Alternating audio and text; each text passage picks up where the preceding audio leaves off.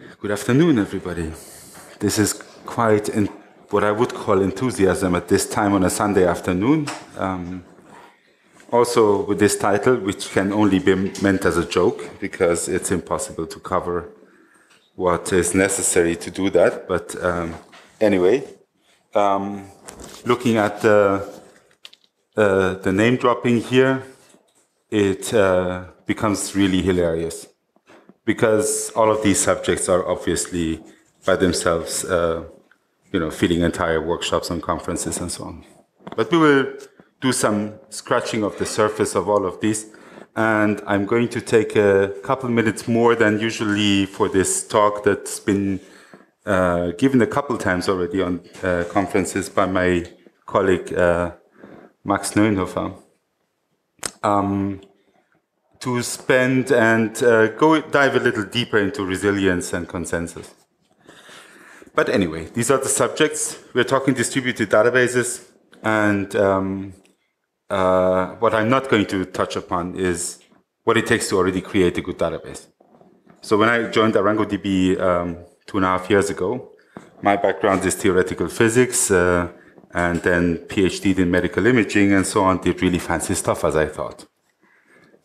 Doing computations on high-performance cluster environments, reconstruction of medical images that were completely lost for diagnosis, and we made them shiny and nice and diagnostic again. And then I joined ArangoDB and I thought, these people, I can teach something. And that was a very, very hard landing, as you can imagine. Databases are probably, after operating systems, the toughest business in the trade. The amount of work and concentration that you have to put in a single instance database is already insane. And we are now going on the network and doing all the fun stuff that is really going to has to fail at some point. All right. Again, consensus, really fun, really interesting subject. And then we're going to visit one of the oldest businesses of the business, the sorting. Then I'm going to do some name dropping. The last three subjects, we just look what it means, what it achieves inside ArangoDB, what it can do, and why they are necessary if you want to do things like cluster-wide transactions and so on. Okay. Yes, the bottom line here in this case is that you actually do computer science. None of the stuff that I'm going to show you is made by us or published initially by us. We have implementations, maybe better ones, maybe worse ones, but we have implementations of these, and we really had to go to the hard business of making them work. Lots of cases you will see algorithms just very broadly, scientifically explaining things, but then at some day you will end up on a main board with a CPU and RAM connected with copper to some switch and so on, and then the whole thing becomes an entirely different ballgame, and time suddenly matters and is not linear, it seems at times, and so on. This from a physicist. Okay. Modern data store is distributed. Nobody wants to run a database anymore on a single engine and assume that a day will come when it cannot scale out anymore. The application will suffer, get slower, maybe even crash. I should have maybe said it the other way. Most of the cases you will probably have a crash rather than just becoming slow. When you become slow, you've done a really good job coding already. Okay.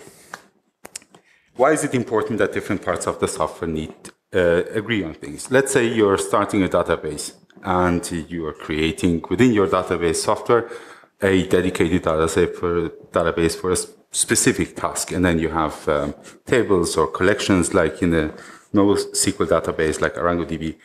And this whole knowledge about the structural stuff inside the database, we always assume as a given, right? We just create a database and assume it's going to be there the next day. And we create a collection or a table, we assume the table is going to be the next day there when we come with the next select statement, or in our case, an AQL statement. The thing is that this is not trivial at all on a network. So if you have 8 computers or 1,000 computers that need to agree on a certain configuration of the entire thing, this is already anything but trivial. So on a single instance, you would have a configuration file, or you have some sort of a file where this kind of information is stored. And as long as nobody really breaks the file system, nobody deliberately deletes that, it tests malicious intent, if you will, you can depend on that. On a network, this thing, there is no such thing as a ground truth unless you create one.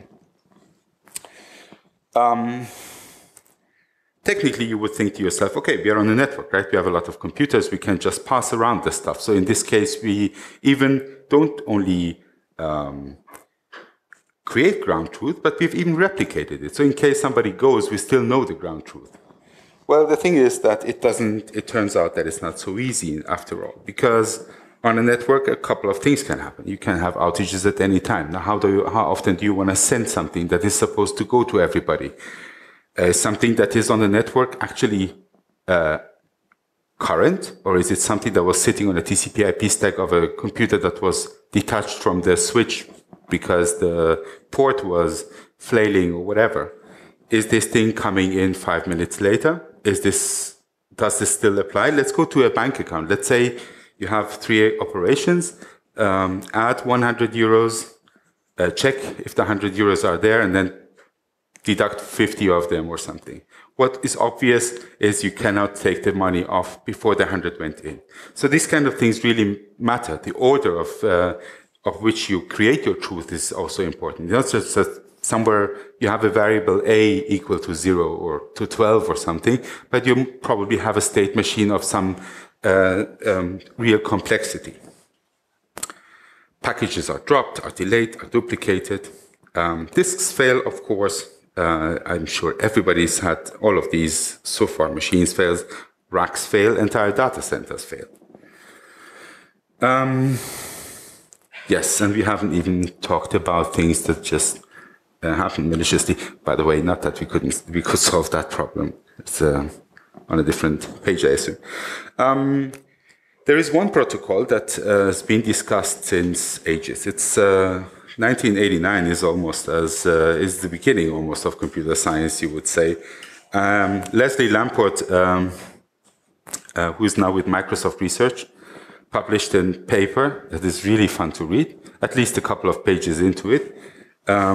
It's taking a monk monastery, a picture of a monk monastery somewhere on the Greek island of Paxos, where a electorate of monks is convening at all times, really, during the day to make decisions. And those decisions are then written down in notebooks of monks. And now, after a couple of days, you want to know, well, what is the current law, really?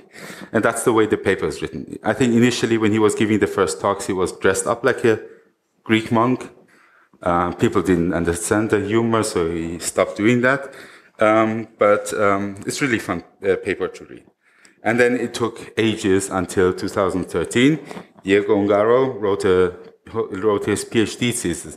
And the funny story behind that is that his professor tells him, look, there is this consensus algorithm out there. Why don't you go, it's called Raft, and there have been a couple of publications. By the way, who does consensus for a daily business? Anybody here? You? Okay, at least one person. This is more than usual. People just take it for granted, seriously. It's just, I will come to that. You will be surprised how much brain you gotta invest in this tiny little detail. Anyway, so student goes off. They meet a couple days later. He tries to explain him the paper. And like 3 minutes into the discussion, he says, stop this. I don't get what you just said. How does this work? And he said, I think you have to pull the first and then press the button and whatever. He explained. He said, I don't get this. I said, okay, now when I think about it, I don't understand it either. They tried this multiple iterations and came up with the idea, we got to solve this problem for good. And when you listen to, there are nice talks out there. Go on YouTube, you will find the original talks that were given to the subject. The only goal was make Raft simple. that was seriously, that's what they say at least today, that the entire design goal was anything that we decide how the protocol is supposed to work must be easy to understand or we don't do it, period. Then we just don't invent a new protocol. Okay, let's go through that in a moment. After I have just also maybe explained that the original Paxos implementation is not technically an implementational paper. It's just discussing the matter and explaining how it should work and how it could work. There have been a lot of publications after that, and so Paxos has become effectively a family of protocols, really. You see things like M-Paxos, E-Paxos, S-Paxos, I don't know, whatever combination of characters and Paxos that are out there. They all try to solve the issue that the original paper, as good as it is and as well as it proves the fundamentals, is not really an implementational paper. Raft is, again, completely different, supposed to be simple. The protocol is explained in complete detail in the original publication, and a lot more detail in the PhD thesis, which is also available online to read. And also, before anybody starts running out the door implementing Raft for something that they do on the network, this is a design bottleneck. There is a leader to the whole outfit. We will see that in a moment. And this doesn't scale. So you can't take Raft and throw 100 computers at it and make it, say, 50 times faster. Yeah, that's not going to happen. The 100 computers will become as slow as one computer. But I will explain in a moment why that is and how it is still useful. So Mac's idea is, and I left this in there, although I do disagree a little bit, and I will say in a moment why. And he always says, I'm going to give you an advice, although nobody likes an advice. But seriously, it's really fun. Read Paxos in bed or wherever you have some time. And seriously, don't implement it. That's true. Okay, because it's just old. It's interesting because it's part of computer science. It's significant decade, 2 decades. It was out there alone. And then take Raft, and if you like, actually implement it. I'm not so sure you shouldn't do it, but I'm going to tell you something. The thing, the moment you want to really operate a service on top of it, it's going to become really not so much fun anymore, because you will find out that you need a lot more than that's actually in the original paper. You need to take care of things like compaction. You need to take care of things like the fact that the world is, and we don't have real-time systems, but we have time-shared systems with a lot of processors. There's a lot going on. There's maybe a log rotation going on somewhere else. There's a real network attached to your computer, and so on. So you're trying to take a proven, there's a formal proof to Raft in the paper, a proven protocol, and try to actually implement it in real life. It will remain tricky. It took us way longer than we thought. Originally, we thought 4 weeks, it ended up something like 12 months or so. And then the bug fixing that went on and on. And we just recently, as Eva just mentioned in his talk, we just recently, by the grace of the Kubernetes operator, found significant bugs still in the agency, which is the Raft implementation in ArangoDB. Okay. Okay, how does this work? I'm going to flip through all these. We have a bunch of servers, and what is really important to us is not the state machine by itself, but it's more the order of instructions that came in to create that state machine. So if we take my bank account, we really are interested in the order of everything that happened to it during the last year, in sequential order. There is no payment of the company on my bank account before some other event happened that actually withdrew that withdrew that money again, and so on and so on. This is really important, because you might just go ahead and change your state machine a value by an increment of 1.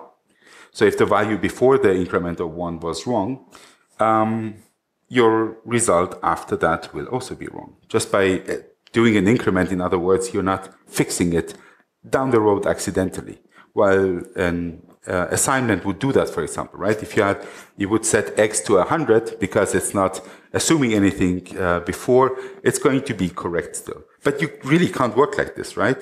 Just imagine for a moment, I just said configuration and so on. You would just drop a database because it's no longer in that state machine.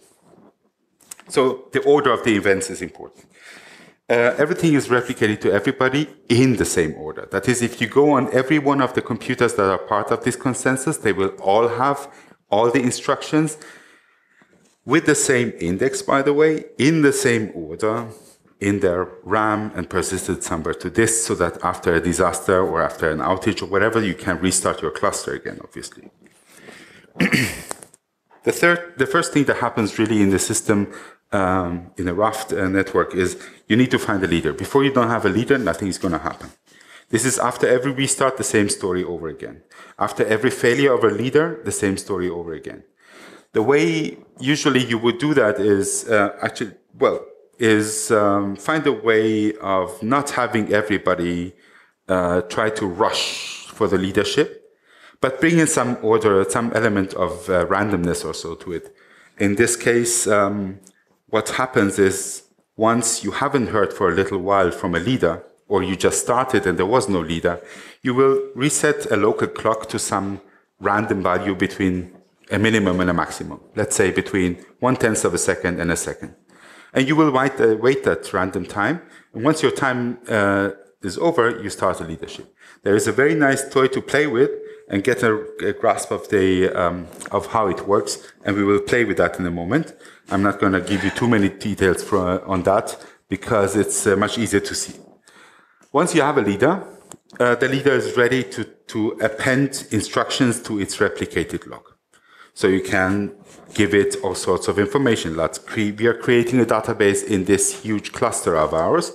And so somebody is writing all the necessary skeleton information of that database into our agency, into the replicated log. The DB servers out there will see that, do some stuff, write their own stuff into that, and so on and so on. That's evolving. So this is the state machine. This is the replicated log that's going on.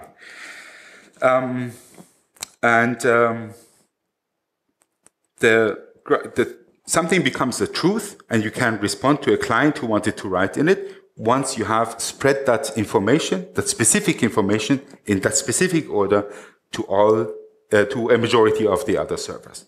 Which means that if you have 3 servers, then that majority is fixed to 2. If you lose one server, it will remain 2. You're still able to operate, but if another one fails, you're out. You can't answer because you can't know. If you're not just a split brain, you're just segmented away from the network because your switch broke, or is it just because the others went down? You just can't answer. You can't even tell what is the value for X, for example, in your key value store. You have to stop operation. And you also have to make sure there's only one leader out there. The unique leader, if there wasn't a unique leader at all times, regardless of if you have a split network or not, that would be just a recipe for disaster, obviously. It's not easy to get it right. I'm not sure if it's not fun. Some parts were actually fun. It was very, very enlightening in many ways. But again, getting it to work is not easy in the end of the day. And then it turns out that these things like compaction and so on really make things a lot more complicated than the original protocol itself. Okay, let's actually play Raft a little bit. Here it is, open still. I'm gonna rewind this to the beginning because it's like 4 seconds into its life. All right, 5 computers, part of this Raft network. And the first thing they do, as I said, is try to elect a leader. You see already these gray partial circles around the orange circles. And these are the time presets, what I told you about this random thing that we are going to set at the beginning. And I'm going to start this whole thing, and it looks like S1 is going to win the race. When time's up, it sends to everybody a command, vote for me. And in this case, it was successful, and everybody just agreed to that. So anybody who would have come first would have gotten that positive answer.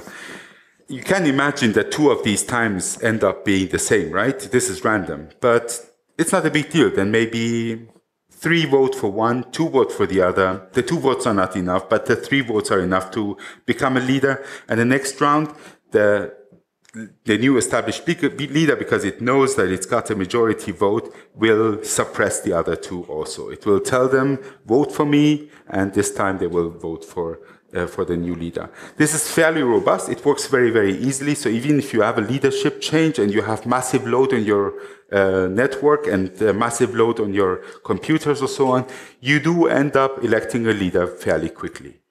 And it's also clear that as long as the rough thing is not working, just because we don't know what the ground truth of our cluster is, no, we are not talking about the data that you're actually putting into the database. We're talking about the structural data. We're talking about the what databases are out there, which collections are there, which indexes are there, and vice versa. What DB server is hosting which shard of what collection, and so on.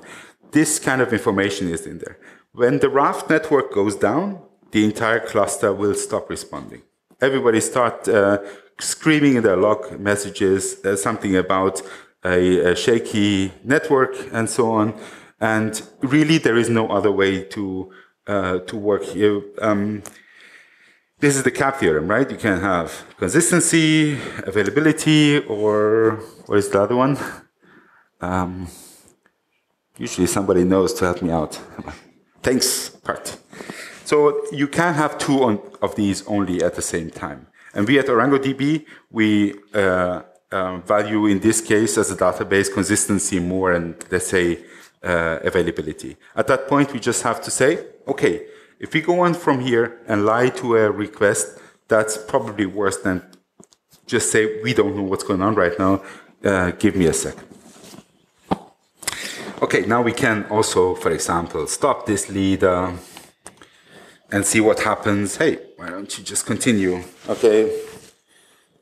Okay, time's gonna run out, as you can imagine, on S3, it seems.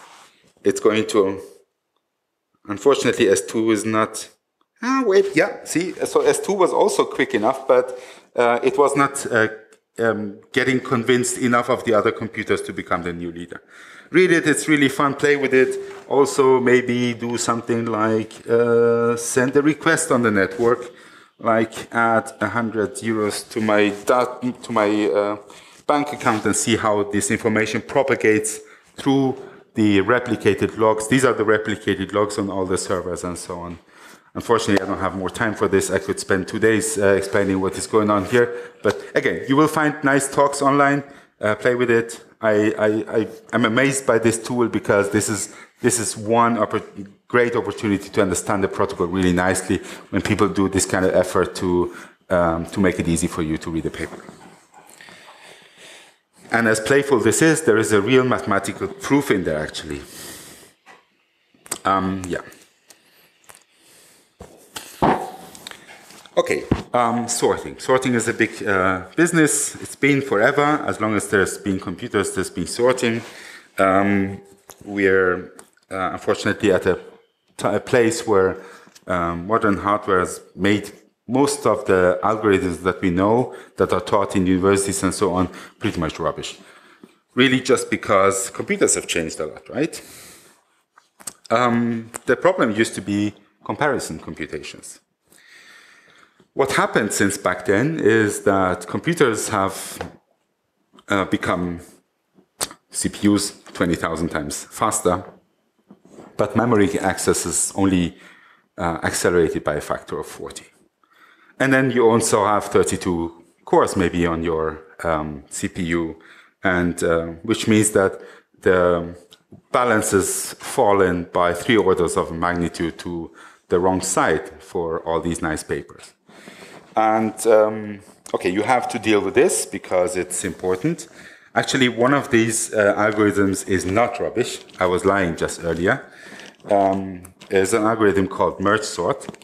And the merge sort lives, effectively is explaining how you try to create merge data sets first, and then, sort the data sets first, and then merge them somehow together. As a matter of fact, if you go on, let's say, Stack Overflow and look for how do I get two C++ vectors sorted into one big one, you will see pretty much people putting out this merge sort protocol. The problem is that you're still hitting the same kind of issue, that every time you go to grab something out of these vectors here, your sorted vectors, you're hitting the memory wall. You're going to have a cache miss, and this is going to cost you dearly. The performance is going to end up being the performance of a CPU, really just because your memory bandwidth, and you're only having these cache misses. If you appreciate the inner workings of a CPU, however, you know that there are CPU registers right at every core, and then there are multiple layers of caches that go all the way to the memory bank out there. Every time you need something, you would hope that you can get somewhere where you would get as much from cache as possible. Of course, you have to go to main memory to get stuff to come back and pretty much feed your algorithm. But the thing is that as long as you do that in a sequential manner, you only hit one cache miss and then grabbed a bunch of data and brought them in. The idea here is that we invest in ArangoDB this data structure that we call a min heap. A min heap is a balanced binary tree. Balanced means that it's just not very, very long in one side and shallow in other places. And we populate it with a syncing algorithm stuff from these sorted vectors into this binary tree. And the idea is that the only rule in there would be that any dot that is above others is going to have a smaller value. This means that with a little luck, if you do that syncing properly, you end up doing the comparisons only in the cache now. This whole min heap you design obviously on your specific system to fit in the cache, and everything that is coming in there is coming even also through local memory. So if you're thinking of a NUMA architecture, you're feeding 32 processors from localized memory effectively, and end up doing the comparisons 95% of the time in the cache. If you then go on your computer and make a top, you see 32 processes actually maxed at 100% doing sorting only. I haven't given you any details to the syncing algorithm. The code is online, it's not so much. You have to do it carefully, but it can be done. Of course, ArangoDB's code is online because this is an open source conference, right? Yes. So you can actually go and check the syncing mechanism that we built for that. But effectively, it's ginormous. You can do the sorting in insane speed. Now, why would you sort stuff if you have a database? Well, usually people don't just throw in stuff into a database and then never care for it. They come back and will ask you to give them some of the data. And they will probably have a discriminatory filter of some sort on it. And hopefully there is an index sitting on that discriminatory field. And that's why we have to do the sorting, right? An index is nothing else but an inverted key value store based on that specific field, or maybe combined index of multiple fields that you can use to quickly grab something that's been looked after. So the merge sort. Right. The next problem is, let's say we have a computer that has 16 gigabytes of RAM, and we have 1 terabyte of ultra-fast SSD attached to it. And people would assume that when they start writing data in, that the data really gets written quickly, that you're not waiting for a long time to get some data through. And this is super crucial, okay? This is not just some nice gimmick that you give to the customer. If you cannot suffice the speeds that are necessary to deal with today's data, the problems appear somewhere entirely different. Then maybe your entire threading mechanism starts suffering badly from this congestion and so on. So it's not just that you're slower, you're creating a huge set of problems for the customer as well as for your own processes and so on. It's absolutely crucial that we can do bulk inserts very, very quickly. But at the same time, that software or person would also like to come while you're doing these bulk inserts into give you very quickly stuff out. And most of the cases you will see that either the classical B-tree structured algorithms and so on will fail in one of the bottom two, one way or the other. Log-structured merge trees are a nice idea here.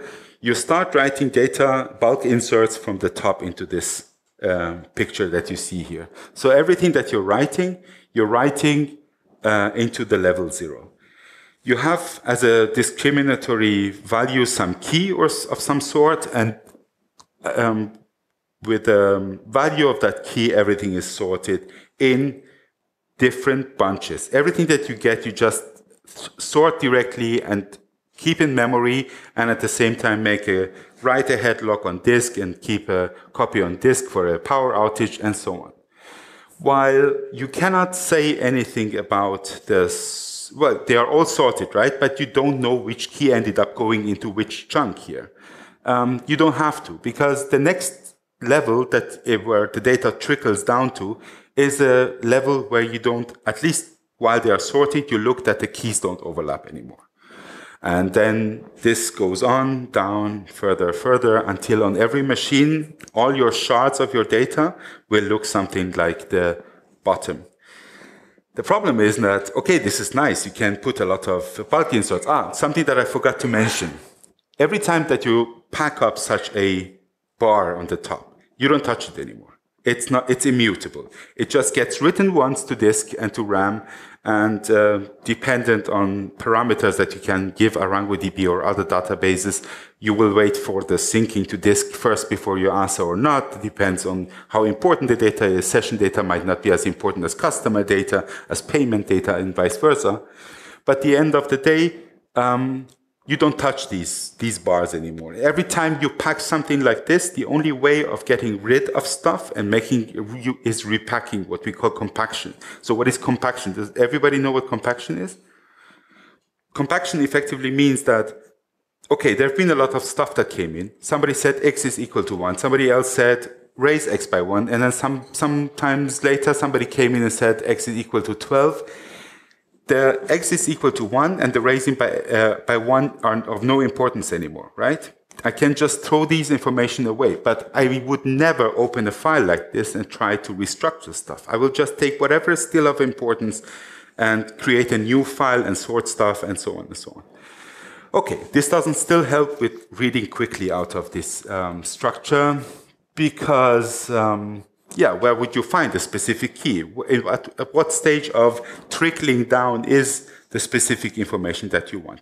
If you're lucky, the stuff is still in a hot set, and you have a nice, clever filter algorithm like the Bloom filter, which has, for the size that it takes, a lot of very nice gimmicks. What it does it is truthful about everything where it says, when you say, is this key in that bunch here, it will, when it says no, you know for sure, okay, it's not in there. If it says yes, maybe it's lying, you don't know, you have to look. Okay, but the good thing is that you hopefully don't touch 90% of these packages, right? That's the whole idea. There is a little fancier algorithms called Cuckoo that needs about the same amount of data and is giving you a better probability as far as I remember. Unfortunately, I don't know anymore if we went down the Cuckoo path, because I remember there were some frustrations and with the results that it did end up delivering in ArangoDB. But we definitely use this kind of tricks to be able to find the data in this LSM structure that I just showed you in the other picture. So very, very important. We first write just this bulk sorted data. We go on keeping the stuff immutable. Out of those immutable bunches, we trickle down information into disjunct sorted stuff, and then end up having one big bunch sitting there that is really nicely sorted, and everything that you need quickly found and delivered, even if it's on a storage somewhere. But again, together with the merge sort algorithm on the other page, you end up creating a locality of performance that is even extensible now beyond the single machine on the network. As long as you keep the data local, you can do the sorting, you can do the answering of all of that effectively almost as quickly as if you were on a single server, with the exception that now you can scale on writes like crazy, hopefully. And don't forget resilience. That is, when you lose a server, your data is still there. This is used all over the place. I just did some name dropping. Every big name in the field does that already. This I will just touch upon very quickly. Problem of synchronicity. Why is that a problem? Well, if you have to debug something, if you have to find out what was first, you have to be able to establish causality. If you cannot do that, you're going to be screwed. If you try to depend on local times, local clocks, nice, but it's not going to give you everything. Max, out of some presumption of grandiosity, brought also the general relativity, which creates a... But trust me, it's not a issue on real computers. We are in the order of milliseconds. We are far away from what the general relativity with the speed of light on copper wires and so on messes up with this 20 milliseconds, probably somewhere in attosecond order or something. Whatever. What I wanted to mention is there is tricks of lying about the time. I put a link here. I can't really go much into detail because I got shown that I don't have so much more time. Did I see I still have 15 left or 15 past?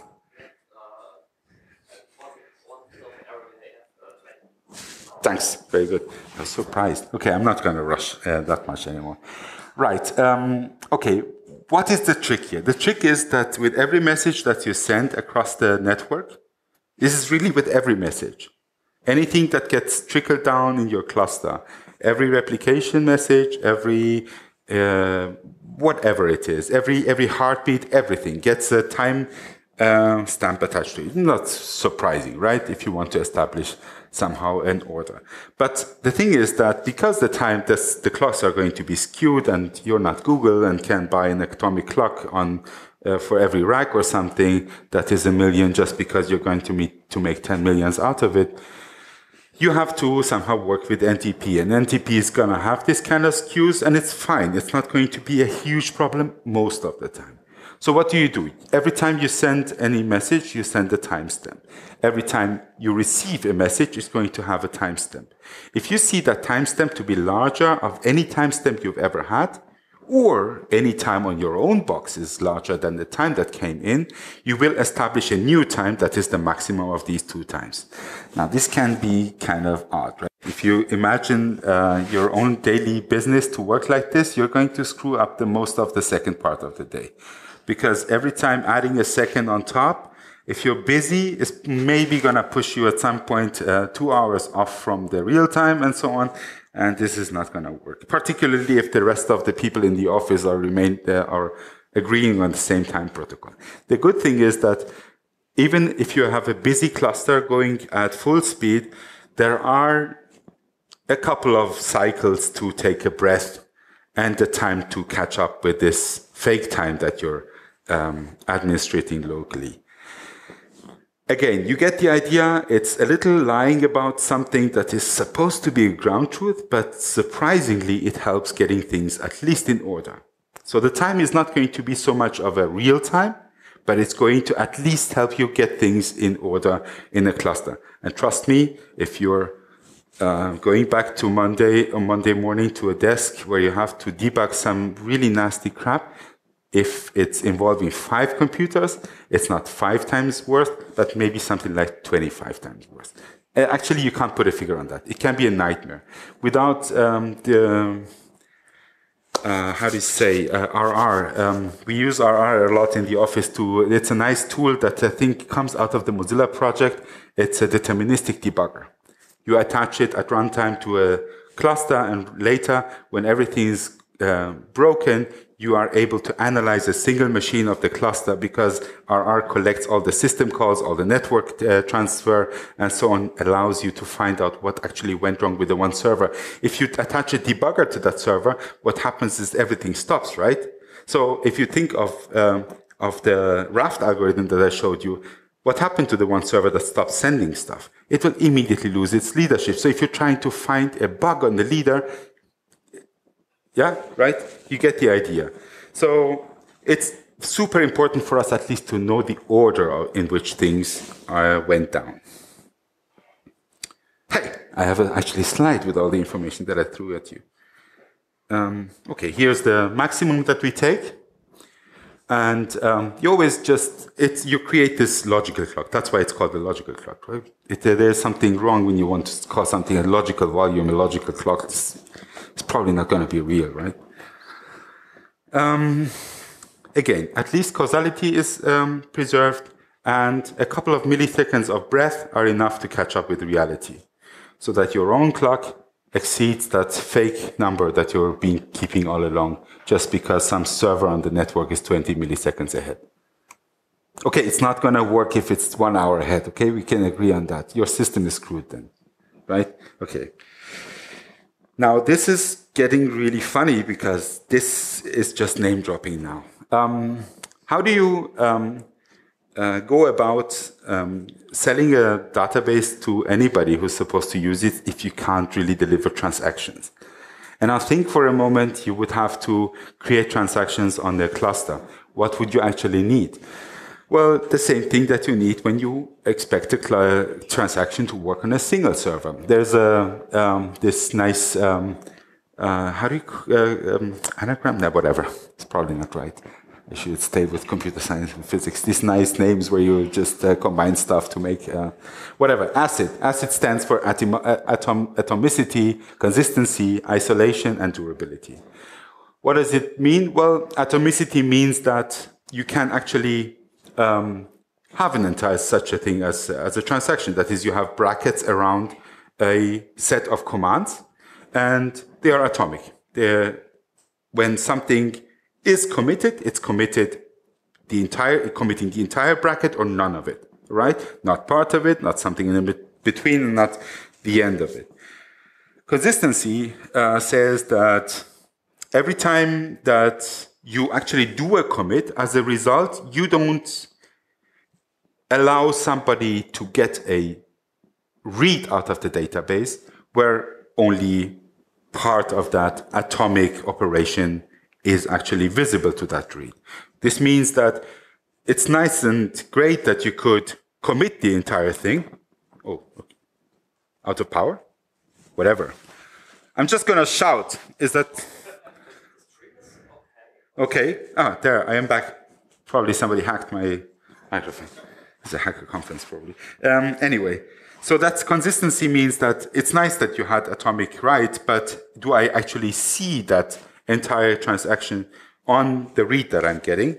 Isolation means that if you have multiple transactions going on, that they don't affect each other. So it's not very helpful if a transaction is trying to put some money in my bank account, and another transaction is putting some money in some other person's bank account, and these two transactions somehow influence each other. It's hard to sell that to a bank, right? And so that's what isolation is all about. And durability is obviously whatever you store in the database, you probably want to get back someday. So you have to look that it is persistent and that you have some kind of a failover in case that it breaks. This is already hard enough to get right on a single server. When you go into the network, as you would imagine, everything gets really complicated. So the atomicity now needs an agreement of some sort. Now, I told you, if you take Raft is going to be a design bottleneck. It's impossible to take your transactions and send them into a raft system. Well, it's not impossible. You can't do that. Actually, that's what we do in the ArangoDB agency. But then you have to live. It's hard to explain why you take all these computers then to make things slower, right?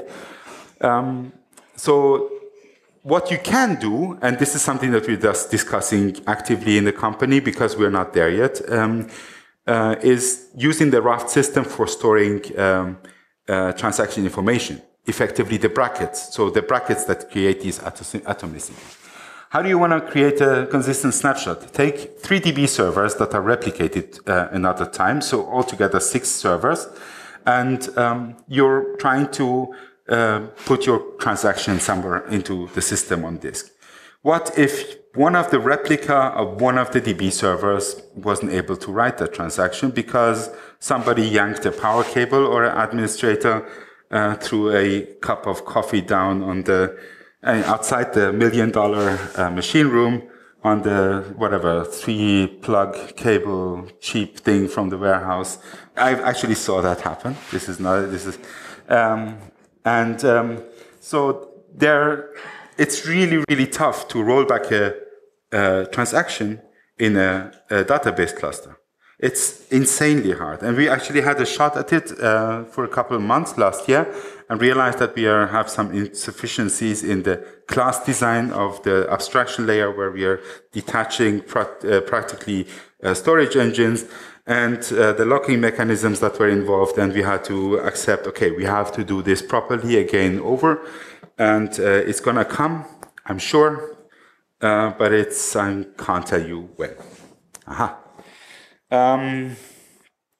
Okay, and then the isolation part is going to be an entirely different ballgame because you have to be able to store something, the effects of a transaction effectively isolated somewhere until such time that you can flip a switch and say, this is the law of the land now. Whatever was in that transaction is now everywhere ground truth. Okay, while your other transactions might be going on. This doesn't mean that the other transactions have to be successful, right? If there is a conflict, you will detect that conflict and roll it back, right? But that's exactly what isolation means. And then the durability, how do you handle a lost node? And trust me, that's even the smallest of these problems.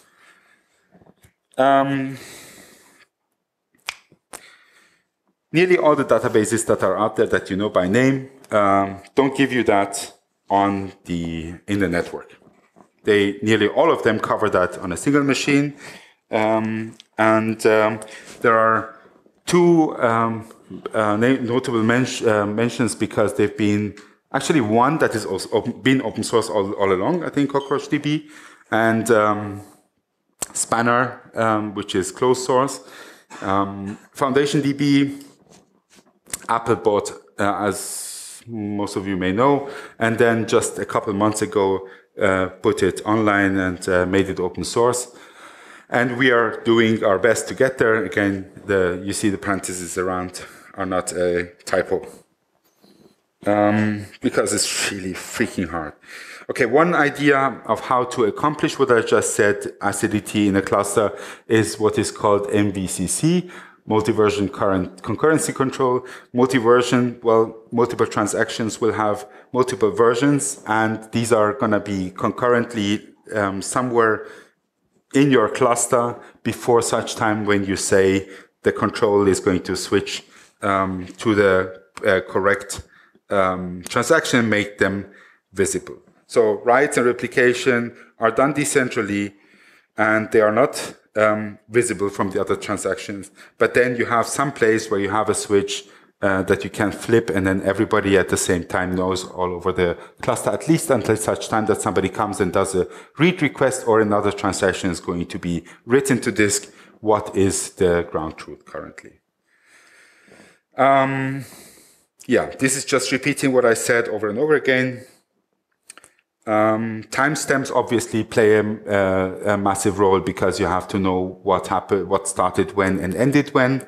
And with that, I'm going to put up links to all the clever people that did the work that we implemented in ArangoDB. And let me see if I have. No, I don't have any more links. I just would invite you to try ArangoDB. When I first used it, I thought, what the hell? And database with a UI, I thought they usually have just a prompt.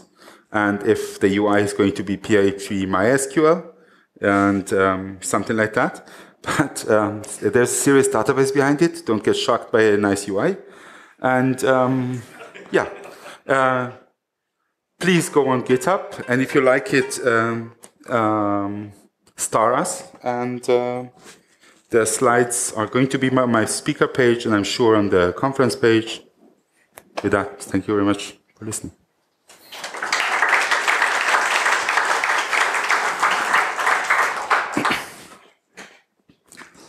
Questions?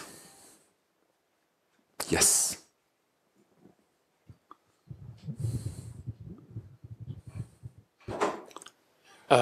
You talked about scaling out, but you mentioned that you completely replicate the data in the cluster. So scaling out is just scaling out for performance or also for data? Because that would require a partitioning mechanism. You didn't talk about any of that. No, as I said, so I had actually a nice joke to start with, and I forgot that, which is not something that I usually do. So on the page where I had all these nice names that I was going to talk about, I was going to tell you that this is going to be a very, very incomplete picture of what's seriously going on inside ArangoDB. And so that page was pretty much trying to explain to people Europe by just mentioning London, Schweinfurt, and Sweden, and some lake in Switzerland or so on. This is really all just patches. Yes, so in ArangoDB, both ideas are accomplished. You can scale data by sharding collections, effectively without limit, practically probably with limits, and also replicating data. So it's totally normal kind of cluster when we have a customer run 15 DB servers, where you have shards replicated 3 times. So you have sharded your collections over a lot of DB servers, and all these DB servers somehow on some other DB servers are running replicas of the... And then in the agency, in the Raft thing, there is then absolutely a vital part of ArangoDB sitting that is looking at all times, monitoring the entire cluster. This is the nice thing about Raft that I would like to just mention as a side note is that if you really want to squeeze the last bit out of Raft is you probably put some program store along on Raft. That is, you don't have just a state machine with variables, but you also have some piece of code that you can just plug into that. And in this case, a supervision for the cluster that at all times knows which DB servers have given out and where shards need to be, some DB servers are supposed to become new leader of some shard, and then some other replica is assigned and vice versa. So yes, it becomes very, very complicated in the back end, but ArangoDB doesn't only replicate, but shard.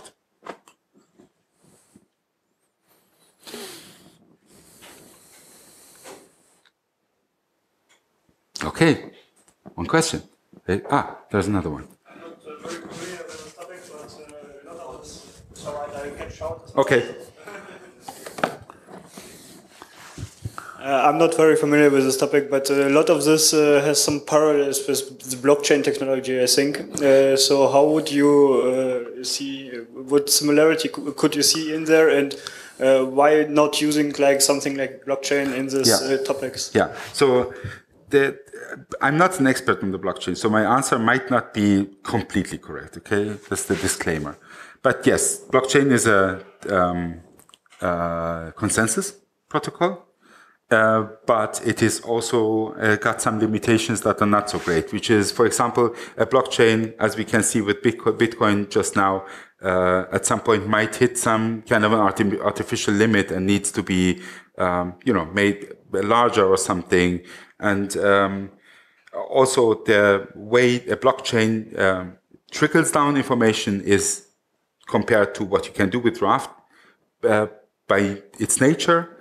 Slower, and a blockchain will also live with some inconsistent state at some places. So you can have a transaction that is in your own blockchain, not in the majority of other blockchains, and you would actually report on that if somebody would ask you. So there are some fundamental comparable parts, but I think in general it's not really meant for this kind of ground truth. It's more, so I would compare that maybe between having your revision control completely spread over notebooks all over the world, or do you have a central server? I think that maybe best describes the comparison. I hope that was true first and helped second. Right. Thanks, everybody. This is a Sunday afternoon. I'm flattered. Thank you very much.